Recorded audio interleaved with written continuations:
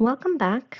So we're still using the script from the hourly plot and the monthly chart. What we're going to talk about now is legend parameters. So in the Ladybug tab, we want to go to Extra, where you can find the legend parameters component and drop that down into your canvas. Okay. So this component allows you to make a bunch of changes to your legend. So if we go back to our Rhino space, you can see our legend is right there. The first thing we want to do actually is we want to connect to our hourly plot. So let's move this up. Let's move everything down. So we're going to connect the legend parameters to the input for the hourly plot. Make some space here. Move this over. Okay. Let's move this up. Okay. What this allows you to do is create a minimum and a maximum value for your chart. So in this case, I might want to make the minimum value -10. So I'll create a panel that says -10, and you can do a number slider as well and connect that to minimum. So you can see that changed it to -10 at the bottom. I'm going to make the topmost number my maximum 35. So I'll create another panel for 35 and connect that. So now we have this legend that goes from -10 to 35, and it's split into 11 segments. So if you see this input for segments, the default is set to 11. I'm actually going to connect a slider here that goes from 0 to 15, but I want to set it to 10. I'm going to just do 10 segments because I think that will give me an even number. There you go. So now I have my legend set into intervals of 5 from -10 to 35. The other thing you can do here is you can change around with the number of decimal places that you see, because now that I have even numbers, I don't really need those decimal places. So you can see here there's an input for number of decimal places. This takes an integer. So if we want 0 decimal places, we're just going to connect a slider or a panel set to 0. And there we go. Now we have even numbers. The next input here is larger or smaller. Now, if you recall, we actually changed our minimum and maximum so that they fell either lower or higher than the lowest and highest number. So we want a greater than or lesser than symbol in the legend to be accurate. So we're going to connect a Boolean toggle and set that to true in order to add that symbol. So now any number above 35 is going to be red, and any number below 10 is going to be blue. Okay, so we have this vertical legend. If we want to convert that to a horizontal legend, we can use another Boolean toggle set to true and connect it to vertical or horizontal. Set that to false, excuse me. So the default is vertical, and if we want it to switch to horizontal, we can, let's delete this here. Okay. We can set the legend now horizontal above our chart. You can make changes to the size, right? And so you can change the segment height or segment width. Both of these are set to your units in Rhino. So if you use 1, then it's set to 1 meter. So let's just say you want to actually make it smaller. You can connect a slider from, that's like, let's say we want to make it actually 2 units wide or 2 units high. Now it's set to much smaller. You can make it bigger, right? Because it's 2 meters high. Now this is 7 meters and much higher. And you can do the same for the width if you wanted to make the width larger or smaller. For now, I'm just going to keep it the way it is so that I can visualize it, but I do want to make the font a little bit larger. In that case, you can change the text height. So let's see if we do another slider that goes to 10 and connect it. You can play around with how big the text becomes. It's quite large. You can make changes. I kind of like it at 7. And it's kind of tied to the segment height and the segment width. So you'll just have to play around with the values here to figure out what the best distance is. This is actually going to be around 20. So if you connect it, you can kind of control it a little bit better.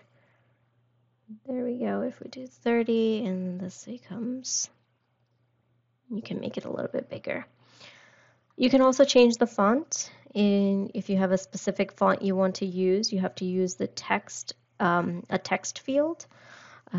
So for example, if you want to change it to Times New Roman, you would create a panel that says Times New Roman and connect that to the font input, and it will change the font. So you see that it changed it.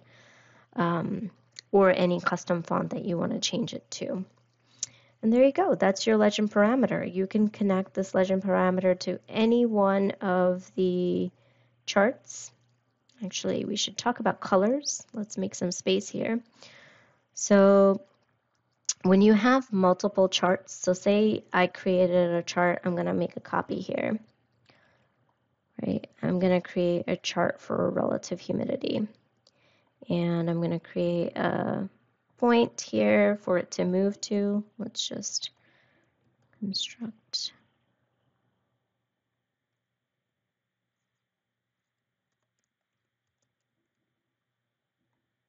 Okay, say I want to move it 200 in the y coordinate.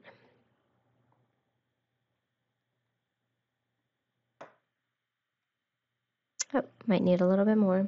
Let's move it up higher. So as you can see, both of these charts are using the same color scheme. We don't want to do that. So what I'm going to do is actually I'm going to copy this and I'm going to create a new legend parameter with a new set of colors because I want my relative humidity chart to be white for 0, and because relative humidity is always going to be reflected as a percentage, it's always going to be from 0 to 100. Right, so we'll create a new chart. It's going from 0 to 100, and we can change the number of segments so that it's even back to 11. And I want this to actually be from white for blue to purple for 100. And you can do that in Ladybug Tools. All you have to do is get 2 color swatches. I'll just copy it from here. So I'll copy that and create another one. So I'm going to make the first one white, and we're going to make the next one kind of like a purple. Let's see, it's purple. There you go. That's a good purple. And the order in which you connect it matters. So if I connect purple first, it's going to make my 0 value. It's going to error out first because you need to have at least 2 color swatches connected in order to make a legend. So if I connected purple first, my 0 value is going to be purple. But I want my first value to be white, so you have to connect white first, and then you can connect purple. You can also add as many colors as you like. If I copy this and create, say I want it to go to magenta and connect it. Now I have 3 ranges of colors where I have white.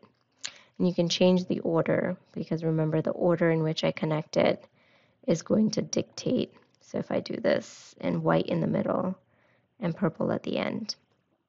Now everything that's around 50% will be white, and purple will be the dry periods, and magenta will be the wet periods.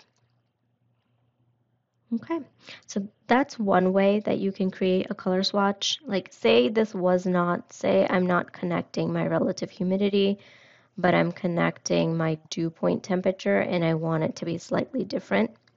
There's also there's a Ladybug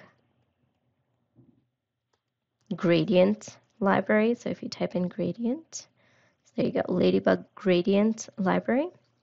And this is an index. So if you hover over the grad index, you'll see there's 24 different color types that you can preset libraries of colors that you can reference. So all it needs is a slider from 0 to 23. And oops, I connected a legacy plugin. It's also here. It's called LB Color Range in the newer Ladybug tools. So it works the same. You want to connect 0 to 24. Sorry, 0 to 23. And then let's delete this. And we can connect colors to colors.